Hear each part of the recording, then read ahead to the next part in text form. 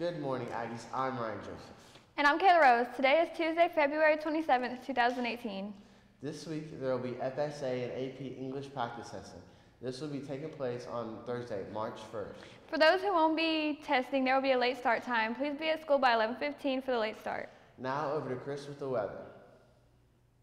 The high for today is 74 with a low of 64. There will be a 0% chance of rain, but it might be cloudy. Now back to Kayla and Ryan for more announcements.